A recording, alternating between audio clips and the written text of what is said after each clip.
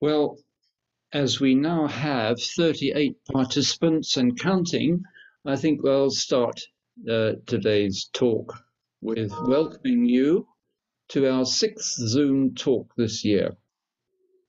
Personally, I've always been somewhat skeptical of the multiverse idea, which has been around a while, but recently there has been mention of it again in popular scientific articles. So I thought it was time to obtain an updated and possibly dispassionate view of the subject. What better then than to have the erudition of Emeritus Professor Bernard Carr of Queen Mary University, London, who commands oversight not only of cosmology and astrophysics, but also of the anthropic principle with its own challenges. Further details were posted on the web, which I hope you've all seen. I'm very pleased, therefore, to welcome him at this Friends Talk, speaking at the frontiers of science and philosophy, to help us understand a difficult and possibly to some a disturbing concept. Professor Carr will speak for about 50 minutes and then take questions. You do not have to wait until the end of the talk to pose your question, as we shall be monitoring the posts throughout. Just use the Q&A function. Professor Carr, over to you. Thank you, Marcus. So I'm now going to share my screen. So hopefully everybody can see it now. So my title is The Multiverse and the Limits of Science. And I want to not only describe what the concept of the multiverse is, but also focus on the issue of whether it really is science or philosophy. Marcus expressed a certain skepticism about the idea, which is a skepticism shared by many people. But I'm going to argue strongly in favor of the multiverse, but point out that the real issue is whether it's science or philosophy. So let me just summarize to begin with what the main messages of my talk are going to be, just in case I don't get to the end.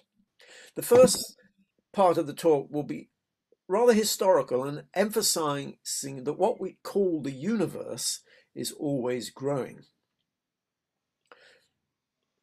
The second message will be that the observable universe, that's to say the region from which light can have reached us since the Big Bang, is just a minuscule part of a larger physical reality, a concept which is itself somewhat mind-blowing.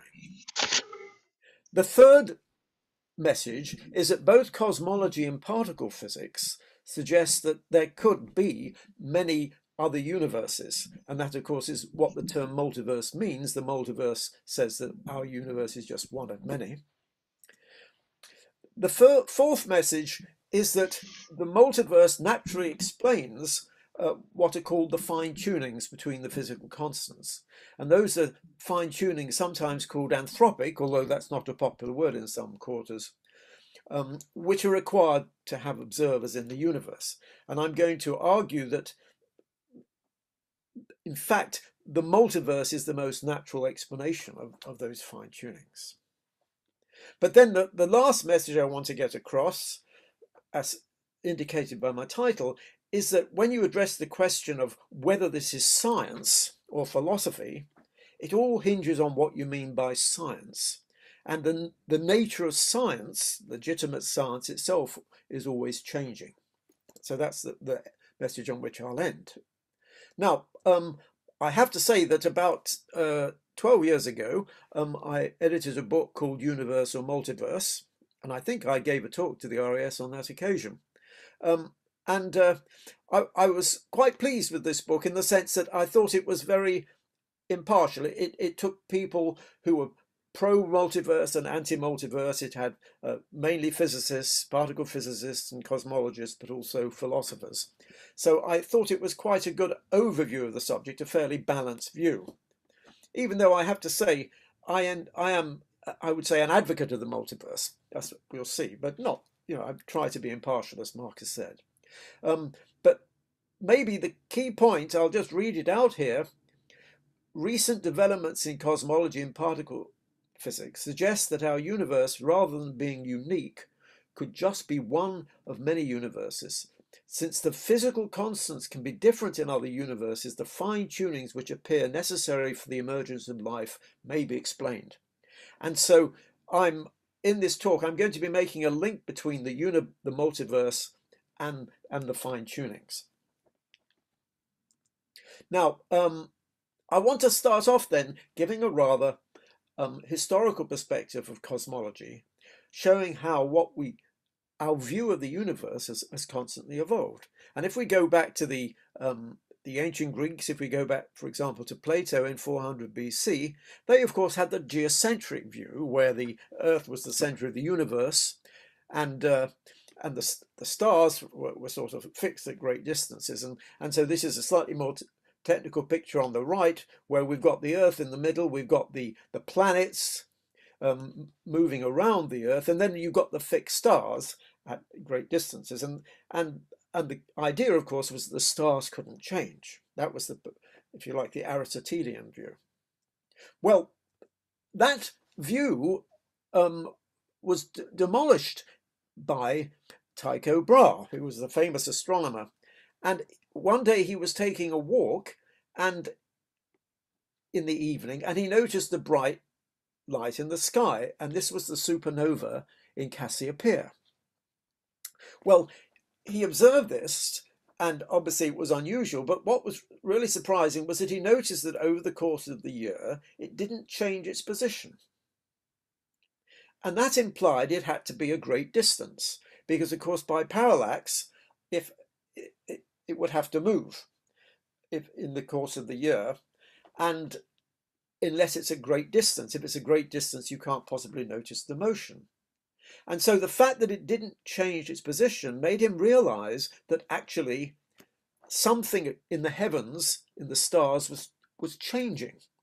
Now that was impossible. So most people said this can't be true, because we've been told by the Greeks that the heavens cannot change. And he was so annoyed by this that he said, "O crassa ingenier, O ocus coeli spectoris." I can't read the end of my line, but what that means is, "O thick wits, O blind watchers of the sky." And the reason he said that was simply because people were not believing the evidence of their eyes, because it went against what was the tradition. And so I'm going to draw a few lessons here. The first lesson is theoretical prejudices should not blind one to the evidence. And this is all going to relate to the question of, what is the nature of science? And I'm going to suggest that if there is evidence for a multiverse, it will be to do with the fine-tunings. So in some sense, that is demolished the view that the heavens cannot change. But then, of course, the more important change came with Copernicus, when he realized that, in fact, the Earth goes round the sun and not the sun round the Earth, and that was the heliocentric view. Here's one of my favorite pictures of Copernicus in conversation with God. So one realized, therefore, that at that point the universe was essentially the solar system. Now people were aware that the stars were there. Galileo had used his telescope to look at stars, and he realized that stars weren't inside the galaxy. But there was a general feeling that the domain of the stars would never be part of science, because you simply couldn't get observational evidence. And this was a famous statement from Auguste Comte, who was a philosopher. He says, "Never by any means will we be able to study their chemical compositions. The field of positive philosophy lies entirely within the solar system, the study of the universe being inaccessible in any possible science." So he wasn't saying stars don't exist, he was just saying this cannot be part of science. Well, shortly after he said that, we had spectroscopy, which enabled us, the discovery of spectroscopy, of course, did enable us to study the composition of stars and thereby extend the domain of science. So there's another lesson to be drawn here. New observational developments are hard to anticipate, and this indeed happens throughout the history of astronomy. So you should never be too confident when you say science can't deal with something, because you don't know what observations are around the corner. We then, by the end of the 19th century, we had the galactocentric view, which said that the universe wasn't the solar system, but the galaxy. I mean, even Galileo knew that there were lots of stars. I mean, and we knew about he knew there was the Milky Way, which is that band of light in the sky, and associated with that with millions of stars, of which our sun was just one. But nevertheless, at the beginning of the 20th century, the view still was that the galaxy was all there was. The universe was the galaxy. And for example, if you go back to the beginning, you have the Captain model, which actually more or less had the size of the galaxy correct, but it did put our solar system in the center. So there was still this tendency to think we were central as much as possible. A more modern view, of course, is that the galaxy is a disk, but the sun is not at the center. It's about 8 kiloparsecs from the middle, which I'm sure everybody is now aware of. But the point was that it was still thought at the turn of the 20th century, well, no, the turn of 20th century turn, that the galaxy was the universe. And indeed, the idea of something being outside the universe was very unpopular in some quarters. Ernest Rutherford, who was at the head of the Cavendish, he said, "Don't let me hear anyone using the word universe in my department," because he regarded it as philosophy, because there was no evidence that there was anything outside the galaxy. Although actually some people had speculated on that. Kant, the philosopher, thought there might be island universes, island galaxies outside our galaxy. But it was only a minority view. But then there was a famous debate in 1921 as to whether there was anything outside our galaxy, the Milky Way. And this was a debate between Shapley, who believed that it was unlikely that anything was outside the galaxy. They could see the nebulae, but he thought they were simply in the galaxy, like little solar systems. On the other hand, Heber Curtis, he argued the case that there were what he called island universes, in other words, other galaxies outside our own galaxy. Now that debate was inconclusive. However, just a few years later, Edwin Hubble resolved the debate when he was able to measure the distance to our Andromeda, M31, our nearest neighbor, using Cepheid variables. Their periodicity tells you how bright they are. And he was able to establish that they were indeed, this galaxy, the Andromeda galaxy, was indeed outside our own galaxy. And that was a hugely important development, because it meant our universe was not the galaxy, it went beyond it. And then shortly after that, of course, he started looking at other galaxies, and he found, as I'm sure most people in the audience know, that most galaxies are receding from us with a speed proportional to their distance. The speed is measured by the redshift and the distance by the luminosity. And that was towards the end of the 1920s. And he discovered the famous Hubble law, which is that proportion. This is his original diagram. So we're plotting the velocity on the y-axis versus the distance. And you can see that it's a relatively straight line, though with a lot of scatter. But notice he's only looking out to something like 1 million parsecs, or 2 million parsecs, so a relatively small distance. If you look at a somewhat later Hubble plot, as it's called, it goes out to a much greater distance. This is going out to where the speed of light is something like 1/10 the speed of light, going out to 700 megaparsecs. And you should bear in mind that Hubble's data, which I showed in the last diagram, is just this small little square. So in a way, it was amazing that he was actually able to infer his law, because there was a lot of scatter within a few megaparsecs. But anyway, that is now established, and it's the linear relationship which is called the Hubble's law. Now, the important thing about this law, remember the velocity is proportional to distance, is that it implies that if all the galaxies are moving away from us, as you go back in time, they're going to obviously be getting closer and closer. And so you could then infer that at a certain time, all the galaxies are going to merge, and that's what is called the Big Bang. And you can measure Hubble's constant, h0, the constant in this linear relationship between velocity and distance, and the inverse of that is a time scale, And it's about 13.7 billion years. Actually, it's 13.8. It's a little bit out of date now. But that was nice, because if you look at the age of the oldest stars, they're roughly that as well. Obviously, they have to be a little bit less, but they're also roughly 13 billion years. And so now it's almost accepted by everybody, nearly everybody in cosmology, that the universe did begin with a Big Bang. That's to say, a highly compressed state. Doesn't mean we understand what happens, especially not at t equals 0, but we believe it started in a compressed state. And I'll assume that in my talk from now on. And actually, this was in a sense predicted by Einstein's theory of general relativity, which was in 1916, and it can be visualized. You mustn't think of all the galaxies as moving away from us. Every galaxy would see the same thing, because the idea is space itself is expanding. That was a prediction of Einstein's theory. And for example, you can put you imagine a surface of a balloon, and you paint the galaxies on the surface, and you blow up the balloon, and the galaxies get further away. That is the picture that comes from general relativity. Space is dynamic. Rather hard to envisage, but that was a prediction. Though Einstein himself did not know about the cosmological expansion. He thought the galaxy was the universe.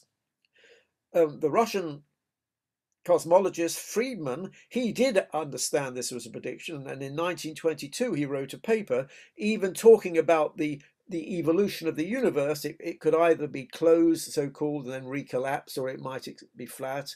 That refers to its geometrical shape, or it might expand forever. But another person who played a key role in this was Georges Lemaitre, who was actually a Belgian priest and cosmologist. He actually also realized this was a prediction of Einstein's theory. He even, in some sense, predicted Hubble's law and even estimated it. This was in 1927, before Hubble himself. However, his paper wasn't known. It was translated in 1931 into English, and the statement about Hubble's law wasn't included because it was a footnote. But most importantly, in 1932, he realized that the implication of the Big Bang, of the Hubble's law, was that the universe started in a very compressed state, which he called the primeval atom. And so this was the first idea of the Big Bang. So here are the galaxies today. As you go back in time, they get closer and closer, and then they merge, as I said, at about 13.8 billion years. And that's that initial Big Bang, which is in some sense associated with a singularity. That just means known physics breaks down. However, it's interesting to see the reactions of his contemporaries. Einstein said, talking of the matrix, he said, "Your mass is correct, but your physics is abominable."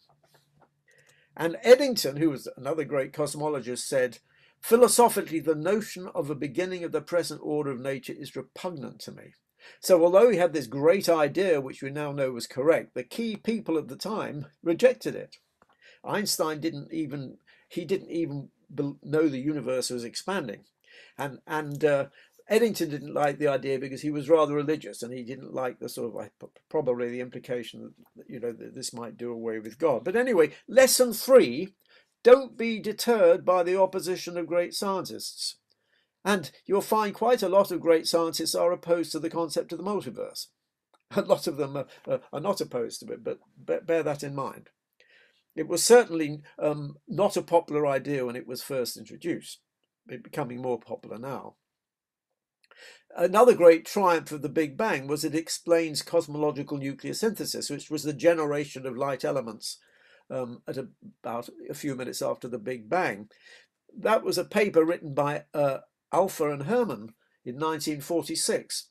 But at the time, nobody took it seriously. This is now regarded as one of the great vindications of the Big Bang. It said, cosmology was then a skeptically regarded discipline, not worked in by sensible scientists. But the point was, they were just applying known physics of the time, nuclear physics, to the Big Bang model. But people didn't believe them. So lesson 4, be prepared to apply known physics in new domains. And all of these lessons are going to be relevant when I come on to talk about the multiverse. As I'm sure you know, in 1965, Penzias and Wilson discovered the microwave background. That's a temperature of 3 degrees. It's the same in every direction and basis, and that's meant to be the relic from the hot early universe. It was then studied in much greater detail. The WMAP satellite gave us this picture. The temperature here, the color gives you the temperature. So although it's very nearly 2.7 degrees, there are little fluctuations, about 1 in a million, and the color coding tells you what the fluctuations are. WMAP was a satellite. The more recent satellite, which Europe was involved in, was called Planck, and then you can see the same color variations, but much higher resolution. In other words, you can see on much smaller scales. And I'm sure you've seen pictures like this before. But so at this point, and really we're now coming to the turn of the 20th century, we've got the cosmocentric view, which is summarized rather nicely in this diagram. Remember, when you look in astronomy to great distances, you're looking back in time. So when we look from the Earth, we see various spheres. For example, we see galaxies at a certain distance, and then eventually we see galaxies at greater and greater distances. Eventually, when we look back to something like 1 million years after the Big Bang, we're seeing the origin of the background radiation, which I talked about. This last scattered with the matter about 1 million years after the Big Bang, and so we're really looking back at the universe at this time when it was much smaller.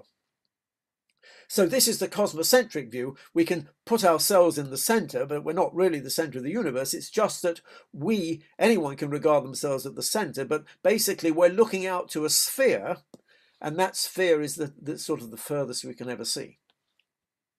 So that's the cosmocentric view, which everybody would be fairly happy with. So the first message which comes from this story is that what we call the universe is always growing. And so we started off with the geocentric, then we came to the heliocentric, then the galactocentric, and now we're at the cosmocentric view.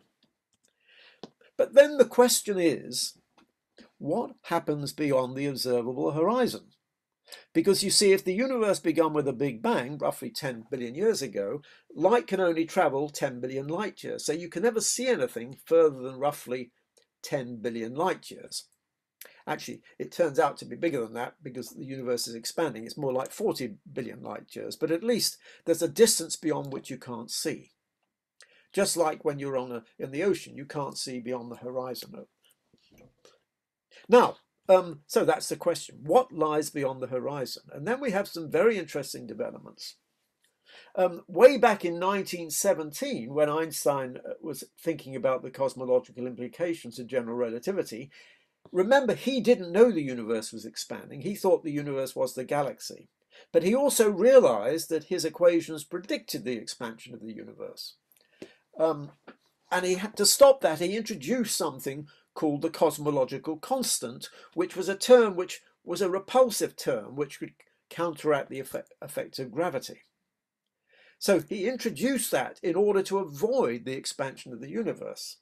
But then, of course, 12 years later, Hubble discovered the expansion of the universe, and Einstein then said, well, this was my biggest blunder, because if he hadn't made that hypothesis, he could have predicted the expansion of the universe. So he called it his biggest blunder, but then ironically in 1998, astronomers found there was a cosmological constant anyway. So you might say his biggest blunder was saying it was a blunder, because in some sense it was one of his most important discoveries. Now, so this was 98, it caused a lot of excitement. This was a picture on the front of Science magazine, because the point about the cosmological expansion, this cosmological constant, is that it generated an expansion of the universe, an accelerating expansion of the universe. The universe is expanding, but because of gravity, you would accept it to decelerate, so it expands less and less fast, but it actually turned out to be accelerating. And the evidence for this, it came from studying supernovae, and this is a version of the Hubble diagram I showed before. We've got velocity or redshift on the y-axis and the luminosity on the x-axis, and it's a little bit complicated, but all these lines show you what would happen in different models, and the dots, the black dots, are the data. And what you can see is that the model that works best is really the the pink one, which or the mauve one, which corresponds to a flat universe which has got so-called dark energy. This dark energy corresponds to the cosmological constant. So that was very exciting. The discoverers of that got their Nobel Prize in due course. So what it means is, what is this cosmological constant? It's basically a form of dark energy. It's called dark energy. So it's got a density, and you might call it the unbearable lightness of nothing. But it's the vacuum, and it's this vacuum energy which is driving the acceleration of the universe. So this is what Einstein originally predicted and then said it can't be right, it must be zero. And that was assumed for many years, but then it was found to be there. And the point is that inflation, the other point I want to make is this same cosmological constant which we've seen today is also thought to have been present in the very early universe when it powered what was called inflation. Now, the inflationary theory says that at a very early stage, the universe was expanding exponentially fast. It was expanding anyway, but it went through a very rapid expansion phase. And I don't have time to talk about that in detail now, except to say that that is the model of the early universe that most cosmologists now accept, that it went through this inflationary phase because it solves many problems. And one of the great predictions of inflation is that it predicts the temperature fluctuations which we see in the cosmic background radiation. So here you can see the quantum fluctuations. The form of this is the scale of the universe. So it's expanding exponentially, and it's producing these temperature fluctuations. And what's amazing is that the temperature fluctuations, they have a certain dependence on scale. So this is a bit technical. This is temperature versus angular scale, and inflation predicts a particular form for the amount, the amplitude of the temperature fluctuation versus the angular scale. And what's remarkable is that the predicted form it fits exactly with the data. So the data is the red dots, and the green line is what's predicted by inflation. And when I say inflation, I actually mean the model which has got what's called the standard lambda CDM model, which has a cosmological constant and also has dark matter. I'm not going to talk about dark matter, but we know the universe, we know that 70% of the universe is in this dark energy, and 25% is in the form of dark matter, and 5% is in the form of ordinary matter. So this was a great triumph.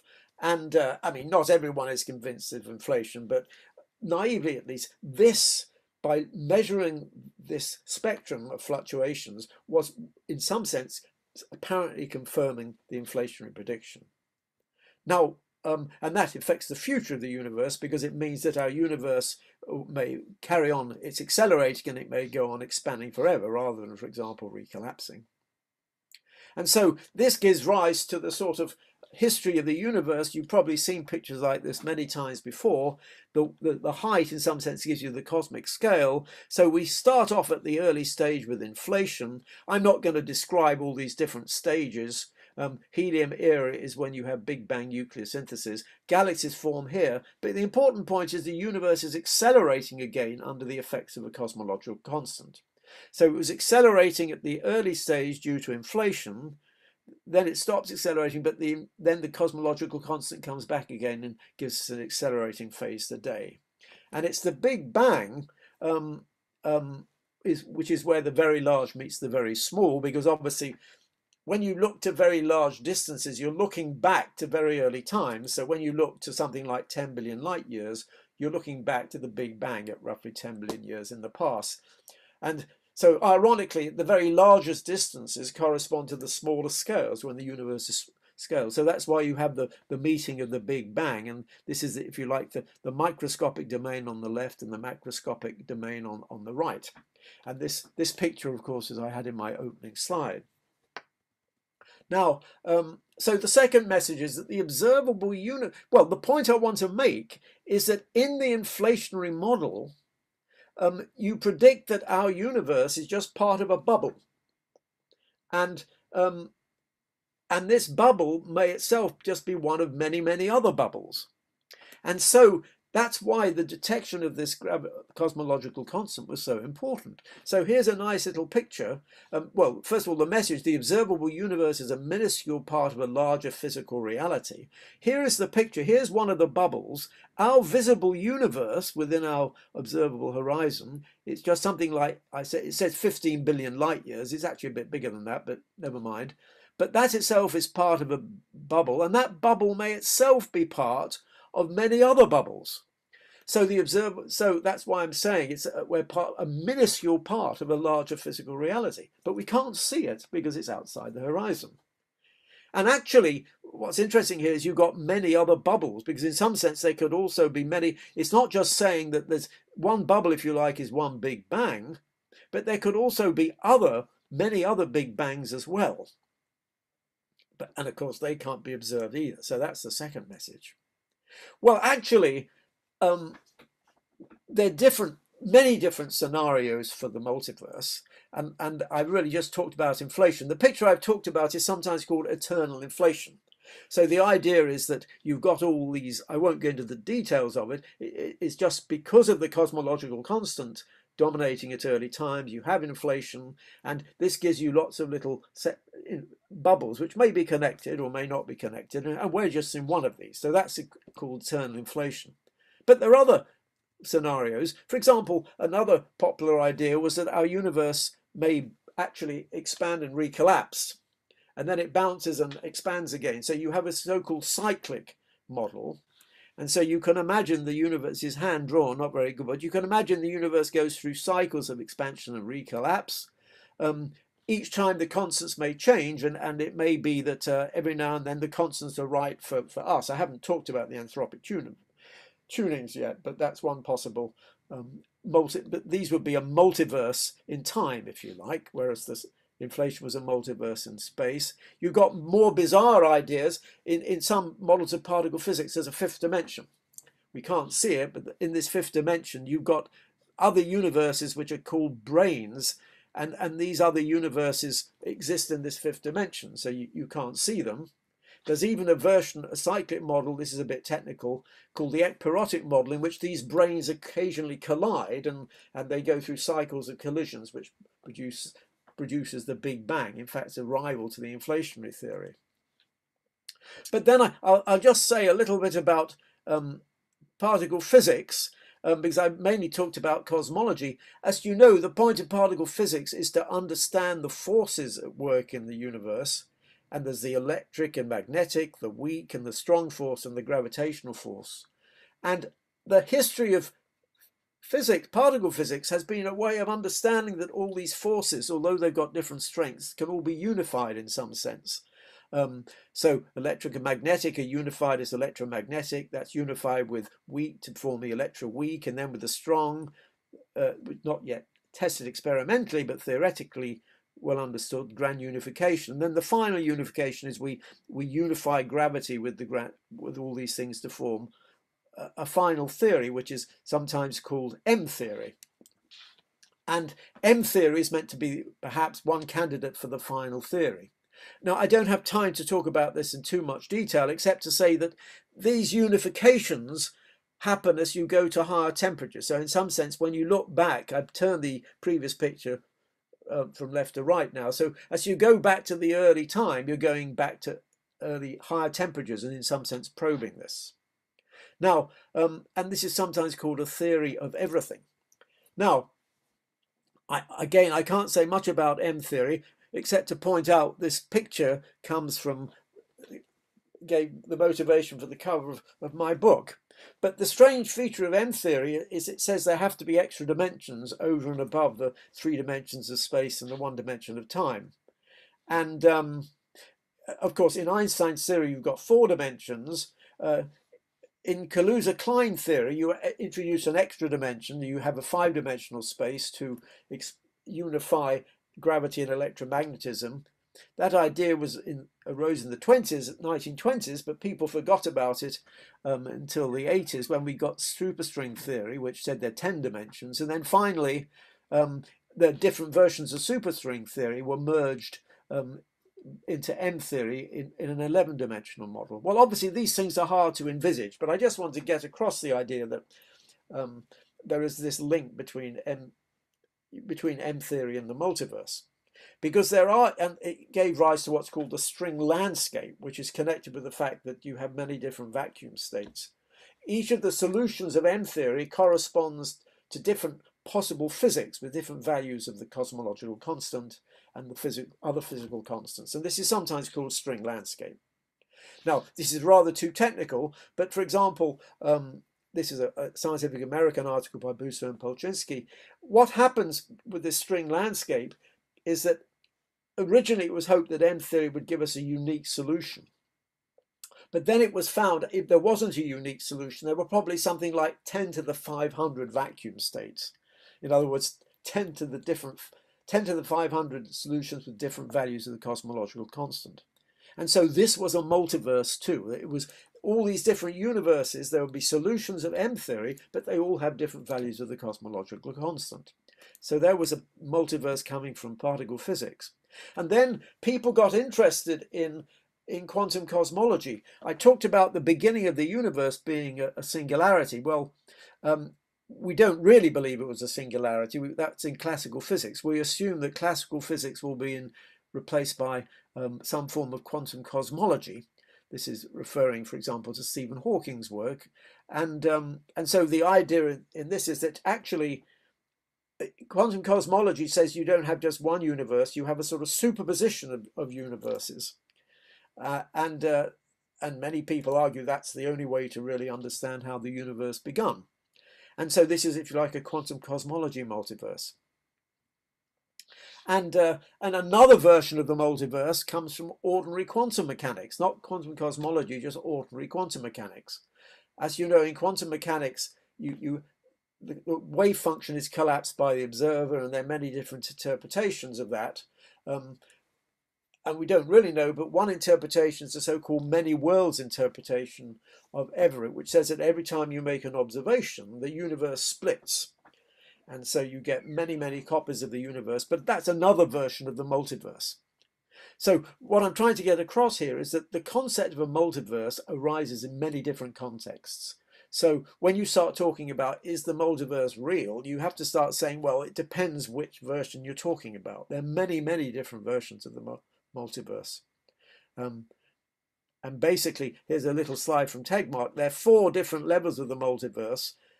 There's the different Hubble volumes, which undoubtedly exist. That just means looking beyond our horizon.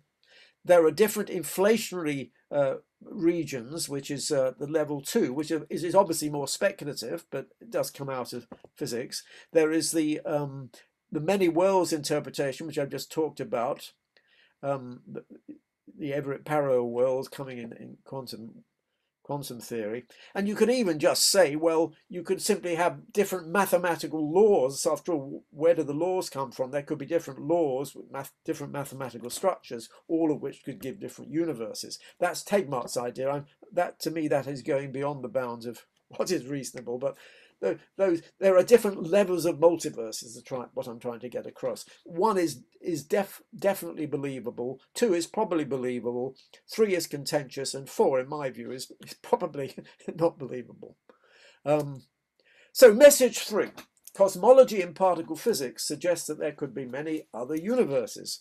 So from cosmology, we've got the cyclic model, inflation, colliding brains. From particle physics, the quantum many worlds, string landscape, and quantum cosmology. Now, let me now get on to the anthropic fine-tunings. Now, this is let me just start off. There's the anthropocentric view that man is central to the universe. And we saw this, I showed this in an early slide. Well, we know that's not right anymore. And after Newton came along, we more or less had the sort of mechanistic view that the universe exists independent of our awareness of it. So man and mind, sorry, this is a mistake. I should have said human and mind. This slide is very old. Okay, human, not man, women as well, are irrelevant. And so this is a sort of image of the mechanistic view. which says that, you know, our presence is more or less irrelevant. We might be conscious, but we have no effect on the universe. You know, the laws of physics apply and they don't care whether there are any observers. But the anthropic view says some features of the universe are explained, in inverted commas, by the requirement that life and mind should arise. And I'm going to talk about that. In other words, I have a little picture with the eye because it's putting the observer in physics. Anthropos is the Greek word for man, or I should say human. And it's a terrible term because it's nothing to do with humans. In my view, it's really to do with complexity, the fact that complexity can evolve. So the Big Bang should lead to increasing order, and that may culminate in minds, but it's the complexity, in my view, not the humans. In other words, it's not because of humans, it's because of complexity, in my view. Now, there are different sorts of tunings. There are natural coincidences which have nothing to do with it at all, which just arise because of physics. So, for example, the human being is the geometric mean of the smaller scale, the Planck scale, and the size of the universe. So that's just predicted by physics. One distinguishes between the weak anthropic principle, which says that there are selection effects on when and where we observe the universe, and what's called the strong anthropic principle, which says the constants themselves are required by to satisfy certain fine tunings. I'll give you a brief example of the weak anthropic principle. You could ask the question, why is the universe as big as it is? I said it's roughly, 10 billion light years. The mechanistic view says, well, the time since the Big Bang is 10 to the 10th years. So the size of the universe is 10 to the 10th light years. So there's no particular reason. It just happens to be like that. But Bob Dicke, who also nearly discovered the microwave background, he predicted it. He and was looking for it experimentally. Bob Dicke said, no, life requires heavy elements, and they're made in stars. But stars have to take a certain time before they burn their nuclear fuel, and then they explode. And that takes something like 10 to the 10th year. So you need heavy elements for life, and there couldn't be any before 10 to the 10th years. On the other hand, if you waited much longer than 10 to the 10th years, that all the generations of stars would have burned out. There wouldn't be life either. So he said life must exist, roughly speaking, when the age of the universe is the age of the main sequence star, which is something like 10 to the 10th light years. So this explains why the age of the universe is 10 to the 10th years. It's not saying the universe doesn't exist, except at this time. It's just saying we wouldn't be aware of it apart from this. Now, but that is a weak anthropic principle, and I would say that's completely uncontroversial. It's merely saying there's a selection effect on when and where we observe. Just as there's a spatial selection effect, we have to be near a star. So this isn't, I don't think that's controversial. What's controversial is the strong anthropic principle between the coupling constants. I mentioned the four forces, and they have a strength, which is measured by a dimensionless number.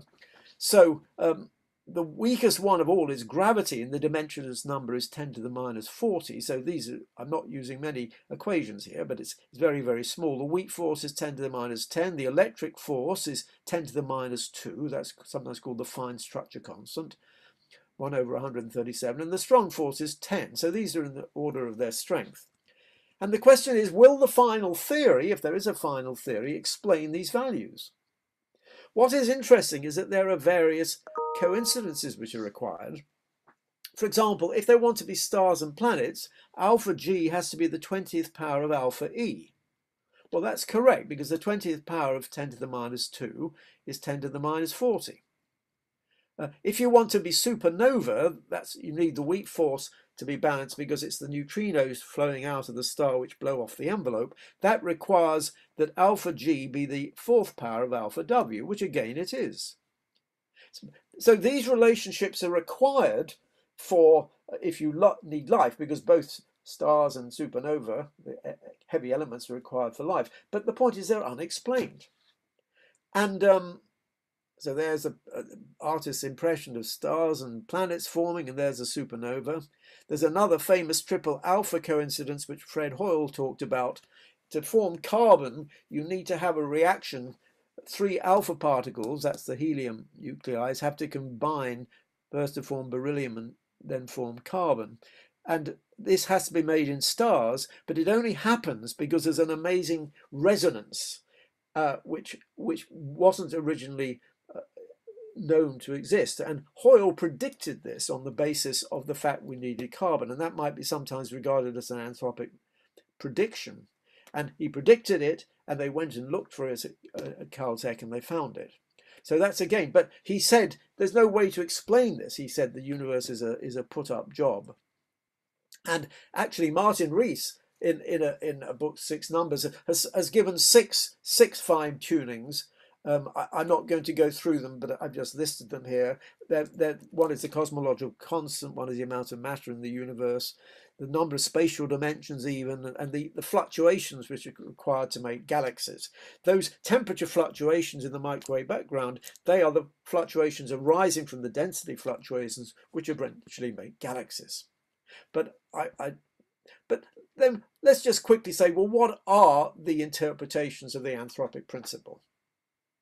Well, if you're a theologian, you might just say, well, God created the universe. I mean, here is you imagine this is God, and there's a space of all the coupling constants. And you just say God created, he put his pin in the right place to allow us to arise. Obviously, that's not very popular. Most physicists don't like that idea.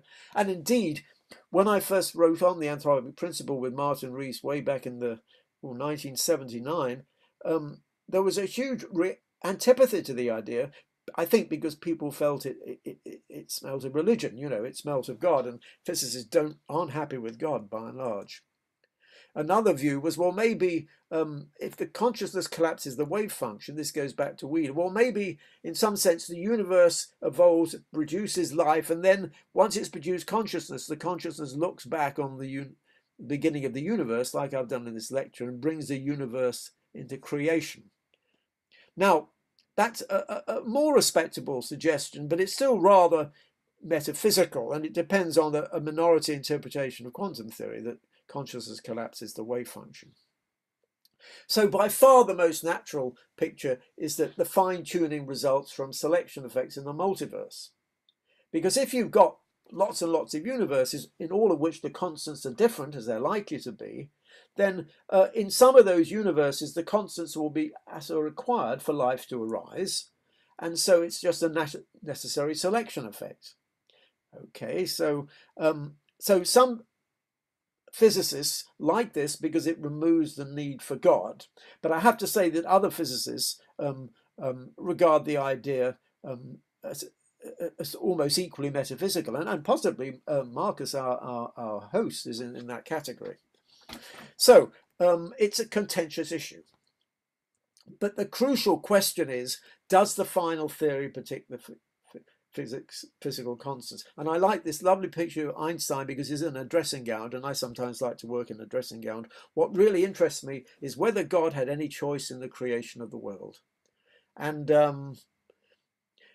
actually, this is a picture from Martin Rees. The key question is, does the final theory, which we don't have yet, determine all the constants uniquely? If it does, then there's no role for the anthropic reasoning because there's no scope for varying the constants. However, if the constants can vary, then you can have different parameters. You can have different universes with different parameters, and then you've got a basis for an anthropically allowed subset of universes. And that's really the key question. So the fourth message is the multiverse naturally explains the fine tunings. We believe that in the Big Bang you produce complexity through, in a sequence of events I won't go through now, and in some sense the production of brains and consciousness, if you like, is the culmination of the complexity. But the point is, the strong anthropic principle just becomes an aspect of the weak anthropic principle if you believe in the multiverse. So you can see from this that I'm already quite in favour of the multiverse, but that's because I take the anthropic tuning seriously. I'm not going to talk about the objections. I'm just going to quote three people. The pro view, Freeman Dyson: I do not feel like an alien in this universe. The more I examine the universe and examine the details of its architecture, the evidence I find that the universe, in some sense, I can't read the end of my slide, actually, and my picture's in the way. I find the universe in some sense must have known we were coming.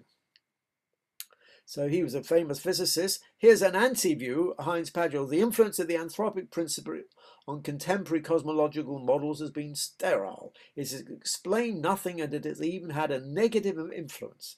I would vote for rejecting the anthropic principle as needless clutter in the conceptual repertoire of science. So these are rather extreme views. I always like the view of Brandon Carter, the middle way, who coined the phrase anthropic principle. The anthropic principle is a middle ground between the primitive anthropocentrism of the pre-Copernican age and the equally unjustifiable antithesis that no place or time in the universe can be privileged in any way. And I would say the middle way is in fact the more balanced way of looking at it, and has very much been reinforced by the idea of the multiverse. Let me finally end, because I'm already coming to the end of my time. Is it part of science? To me, the question is not, do multiverses exist? The question is, are they part of science? Is it physics or is it philosophy? And I've had many debates about this with George Ellis, who's a friend of mine, even though we have slightly different views. George says no, he regards it as part of philosophy. The multiverse theory cannot make any testable predictions because it can explain anything at all. Can one maintain a genuine scientific theory when direct and indirect tests of the theory are impossible? Because the trouble is you can't see these other multiverses. So clearly it might seem one's in the domain of philosophy. I take a different view. This is coming from a paper we wrote together. One needs some degree of falsifiability, but the question is how much, how soon? I think it may be testable, and the theories which predict it may be testable, but we have to wait a long time. You can't, it might take you 100 years. And then I claim the multiverse is part of science if it's predicted by a physical theory. Well, it is predicted by physical theories. I've said that. The multiverse is part of science and predicted by a physical theory. For example, M theory tested. But then the question is M theory testable? And there's a big debate about whether M theory is physics or just mathematics. Two famous books by Not Even Wrong by Voigt and The Trouble with Physics by Spolin, who argue that M theory isn't physics, even though lots of physicists work on it, some of the biggest brains in the planet. It's controversial whether actually this is proper physics or not, and the status of multiverse is very similar. Now, and it all comes down to what is the nature of science. And the nature of science has always changed. You might say, well, science involves doing experiments, but that doesn't work in astronomy. You can't do experiments with stars and galaxies. You say, well, at least you've got millions of stars and galaxies to look at. There's only one universe, but we still accept that that's part of physics. Cosmology, Big Bang physics is certainly part of physics now. You can say, well, we can't see the other universes, but there are lots of things you can't see in physics. We can't see inside black holes, we can't see quarks, but we believe they exist because the theories which predict them can be tested.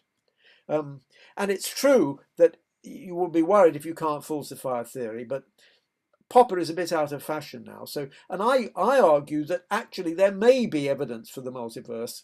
You know, we might see collisions of different universes, but I don't have time to go into that now. I just want to end with my final message.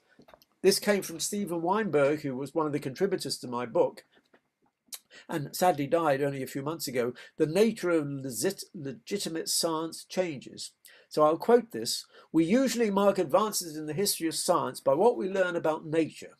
But at certain moments, the most important thing is what we learn about science itself. These discoveries lead to changes in how we score our work in what we consider an acceptable theory. And that's really the message on which I want to end. As I gave the history of cosmology, I pointed out that actually not only the nature of the universe, but the nature of what we mean by science changes as we get more and more observations. And I've always taken the view that the multiverse is what I call metacosmology, in the sense that it's on the border of cosmology and philosophy. But that's because we don't at the moment have the data which could confirm it. I do believe eventually we will get the data. We may get the data, I don't know.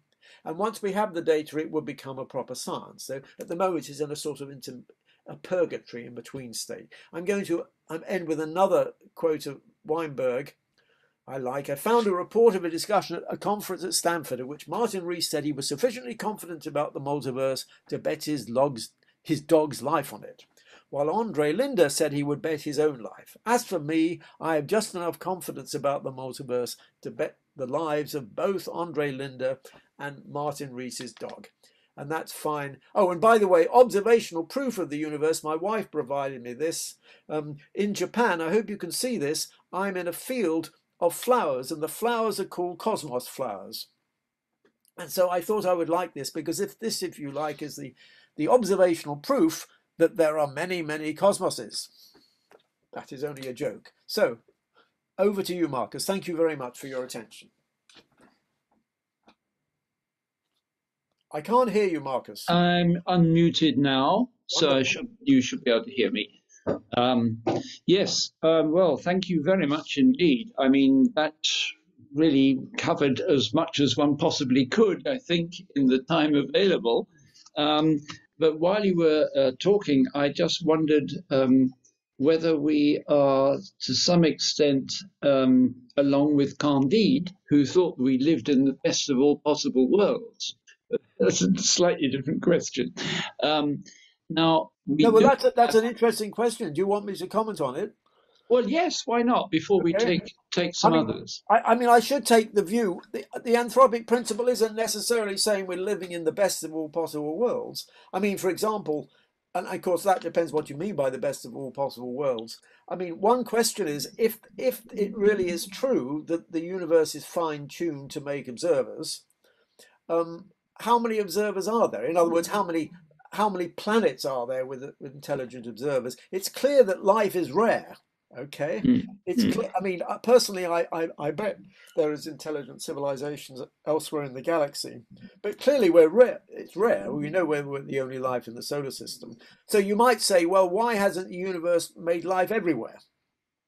You know, why isn't every planet got life? Why hasn't every star system got life? And so, in that sense, we're not in the universe which maximizes the amount of life. We could make, we could make life more abundant in some sense. You see, the point is this: if the probability of life in a given universe is very low, you know, it might be 1 in a billion or something. That's fine if there are a billion universes. Okay, because we'll necessarily be in one of them. But if life were too easy to arise, I mean, you wouldn't need a multiverse at all. So we aren't in the best possible universe in the sense that we've got the most abundance of life. But that raises the whole question of, well, is it good that life is rare? Because if life is rare, we don't have the opportunity to interact with other extraterrestrial civilizations and wipe each other out. So it comes down to what you mean by the best of all possible worlds. I certainly don't think we're in the best of all possible worlds. I certainly don't think planet Earth is in the best of possible states. Not at the present time, no. Yeah. Well, let's have a look at some of the questions. First of all, came up was, is string theory falsifiable? Well, I mean, this was the criticism made by the 2 books I mentioned. And the problem is that to test string theory, you have to get to very, very high energies. That the ultimate aim would be to say that string theory is going to predict all the constants of nature uniquely. But it hasn't succeeded in doing that. And as I said, at the moment, it says there isn't a unique prediction. You've got these 10 to the 500 possible universes. But the problem is you need higher energies to test string theory than are currently accessible by accelerators like CERN. Mm-hmm. And I mean, CERN, of course, is pushing up to higher energies. It's discovered the Higgs particle and things. But it's not only that it hasn't, it's not testing M theory, it's not even able to test other less dramatic theories like supersymmetry and things like that, which is, a few orders of magnitude higher energy. If you want to test M theory, you've got to get up to something like 10 to the 19 GeV, and we're only up to something like 10 to the 4th GeV at the moment. And for example, people were thinking one of the predictions of M theory, you've got extra dimensions. So people were hoping to look for extra dimensions in CERN. You can do that only if they're sort of extended. But they haven't got evidence for it yet. I mean, it was conceivable they would have found evidence for extra dimensions, and then it would have been partial confirmation of something like M theory. But we don't have that. So at the moment, there isn't empirical evidence for M theory, and that's one of the criticisms. But, I mean, who's to say? I mean, if it's true that you have to wait till you get to the Planck energy, the so-called 10 to the 19 GeV, then we might never be able to test it. And then you've got a real problem about whether you're going to call it philosophy or physics. Yeah. Personally, I do regard it. I mean, I have partly because I have a big department in my there's a big group in my department who work on string theory. One of my colleagues, Michael Green, was one of the inventors of string theory, and I do regard it as physics. And people say, well, just after because after 30 years we haven't solved all the problems, it's not physics. You know, it's a difficult theory. You might have to wait 100 years before you can solve all the equations. But are you going to say that because you have to wait 100 years, it counts as philosophy rather than physics? It seems to me rather arbitrary. So I'm hopeful there will eventually be some form of empirical evidence for M theory, just as I hope there will eventually be some empirical evidence for the multiverse. And of course, Okay. the two things are linked. Yeah, thank you. Well, Gordon Bowser asks, in many worlds, when the world split, does each new branch include all the history of the progenitor? And where does all the energy or mass come from for all these new branches? Well, the answer for the to the first question is yes, because in theory, with the multiverse, um, at each time, the full history is contained in each branch. So when you're just pushing each history up a little bit, but the history is not in this picture. The past is not affected; only the future is affected. Although there are other variants actually where you change the past as well. But in the simplest many worlds picture, the past is fixed, um, but the future can change. Now, the question of where the energy comes from that's an interesting question, and you could ask the same question: where does the energy come from in our universe? You know, when we created our Big Bang, for example, where does that energy come from? And there is one approach to this problem. We said, well, there is no energy because, in some sense, the energy has, there are different forms of energy. The gravitational energy is, in some sense, negative, and the rest mass energy is positive. And so if the universe is closed, topologically closed, like a sphere, there's a sense in which the total energy of the universe is zero. So one view is to say, well, quantum mechanically, you can create something out of the vacuum, and if in some sense it's a closed bubble you're creating, the total energy may be zero. Now that's talking about the origin of our universe, and that's only one particular approach. When you talk about the multiverse, the universe splitting, it's an interesting question but you could argue that every branch has zero net energy. And if it's the case that the branch has zero net energy, then when you create each other branches, maybe they've got zero net energy. But the important thing is these different branches aren't supposed to interact with each other. So even if there was energy being created in the other branch, it wouldn't affect energy conservation in our branch because we're not interacting with it. But my answer to that question is very speculative about there being zero energy, and not all physicists would say that. But it's a very interesting question. Thank you for that. Okay, well, go on to John Watt says, an infinite number of copies of myself exist and experience every sort of alternative reality. This is the many worlds theory. Is that correct? I'm not sure. Does this sound crazy? It sounds crazy because it is, says Carlo Rovelli in Helgoland. Any comments? Yeah. Well, I have to say, first of all, the many worlds interpretation of quantum mechanics is only a minority interpretation. It's not as though most physicists adopt it. There are other interpretations of the collapse of the wave function, and of course, you just given an example, Ravelli, who takes a different view. The reason the many worlds picture of Everett has become popular is because it sort of underlies the quantum cosmology approach of Hawking and his group. You remember I showed a picture where you have a superposition of universes starting out at the Big Bang, and the idea is that quantum cosmology allows you to have a superposition of universes, but then we go into one of them.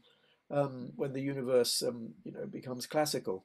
So that does require the many worlds picture, and that's why some people take it seriously. Now, this business about, I mean, clearly, your questioner asked the question of he didn't like the idea of an infinity number of themselves. I agree.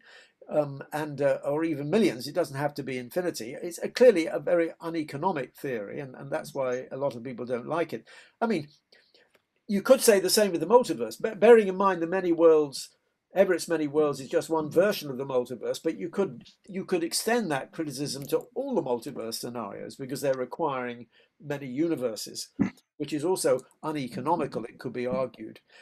All I would say is that, first of all, it doesn't literally require an infinity of universes. Personally, I don't like infinity because I don't think infinity ever arises in any real physics. It's a mathematical idealization. You just need enough universes in order for life to arise through a selection effect. So if there's a 1 in a million probability of life arising, given the constants, you need to have a million of them. But I'm not pushing for a million, for an infinity of universes at all. So maybe that the questioner's mind will be put a little bit at rest by that.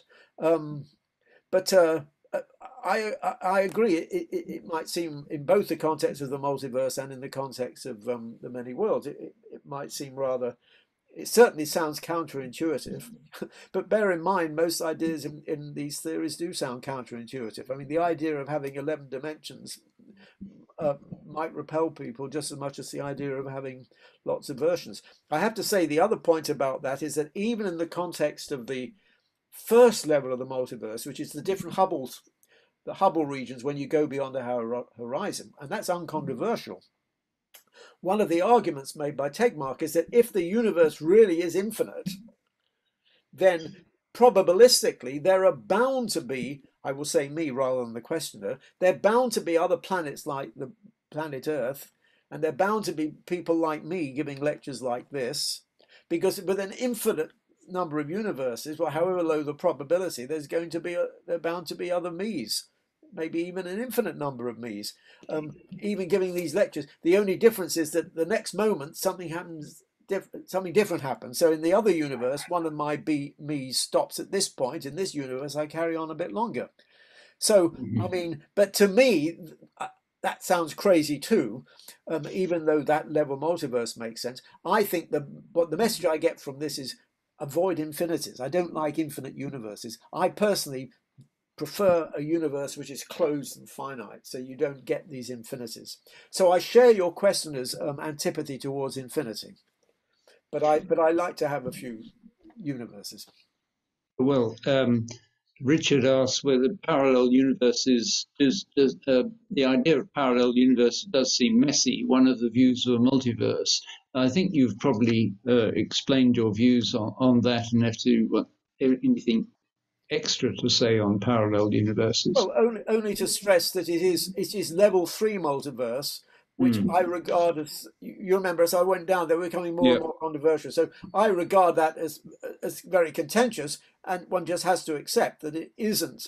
It's a minority view among physicists as an interpretation of the collapse of the wave function.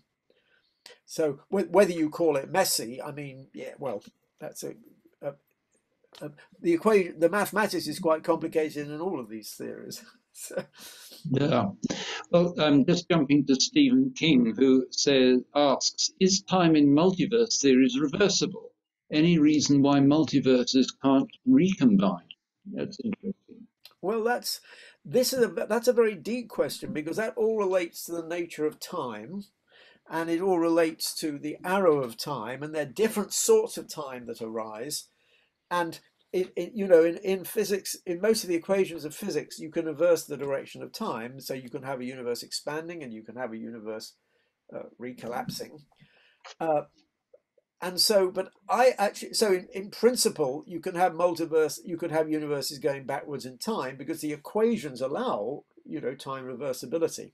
But we know there is a directionality of time, and that's meant to be associated with the second law of thermodynamics. It's meant to be associated with the fact that the universe started in a very special configuration, a special low entropy configuration. So then the question is, when you talk about the multiverse, I mean, are you going to apply the same concepts? Presumably, if you've got many big bangs, are you going to assume all these big bangs start off in the same low entropy with the same arrow of time? And you could certainly envisage other models, I mean, in which the universe doesn't start out with such a low entropy big bang. So you could certainly have models where the direction of time is different.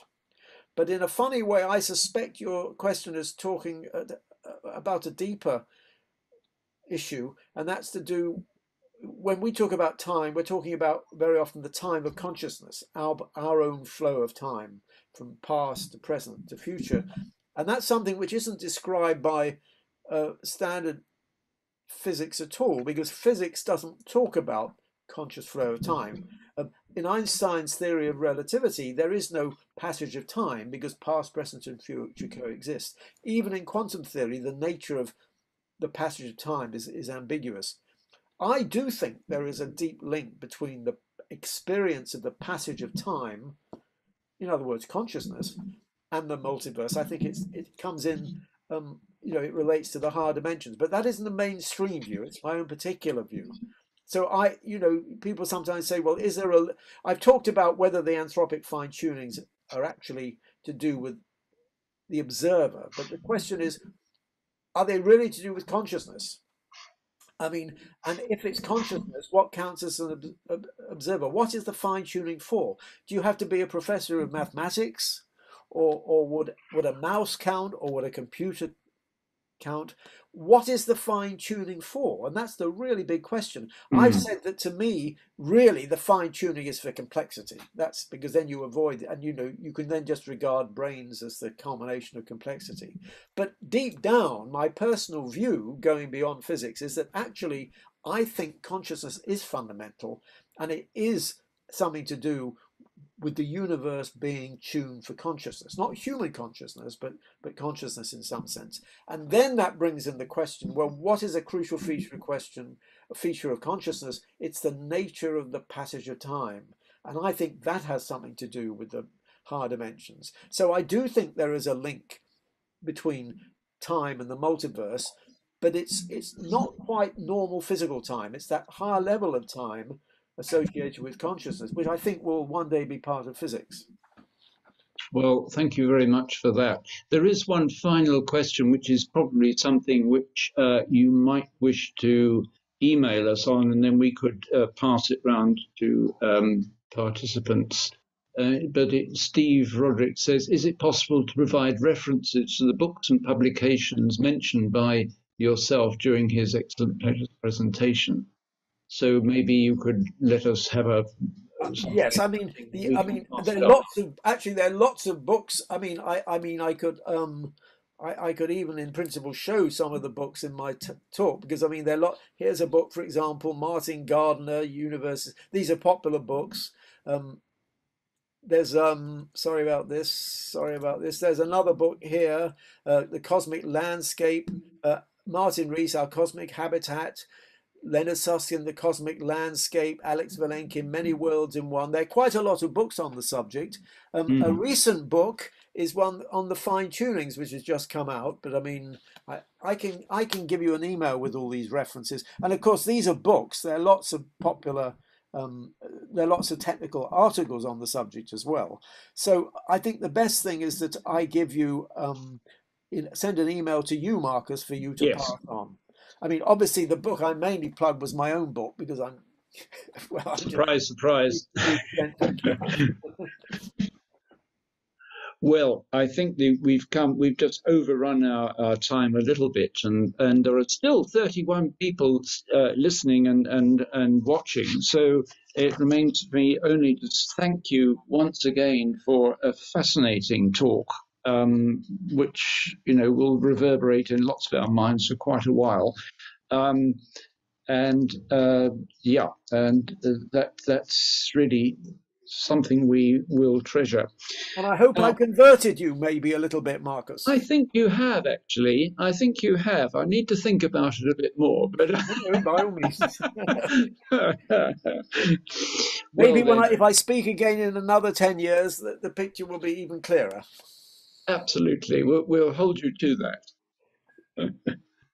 All right. Well, just message to the friends. Thank you, Professor Carr again. So we shall be holding 2 more talks before the end of the year.